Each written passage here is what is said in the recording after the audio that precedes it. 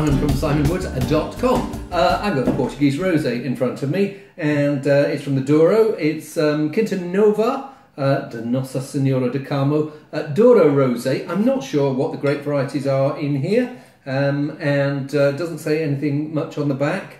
I gave it a sniff earlier just to check it was okay, but I don't know. I imagine that it's a classic Douro blend, but I don't know whether it's a classic Douro blend of exclusively red grapes or whether it's got a few white grapes in there as well. But there'll be some sort of way of a link from either below on this YouTube video or on the website, so you can find out a bit more about it. Anyway, give it a sniff.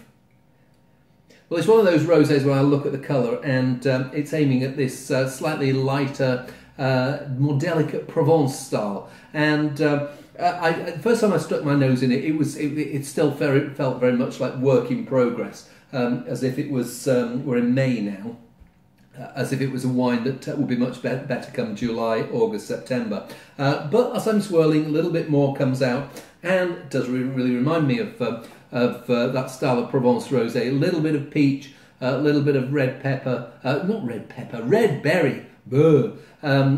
Maybe what it doesn't have that the Provence ones have, it doesn't have that slight sandy spice, but it smells like it's going to be good, juicy, not hugely complex, but tasty. Yeah, nice, gentle, fresh, summer day wine.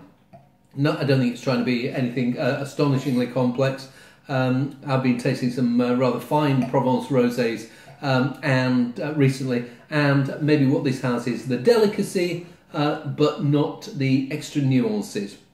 I think they're on the right tracks. It's got lovely freshness, lovely this gentle peach, that little bit of almost like peach melba, a little bit of that peach with a drizzling of the raspberry sauce.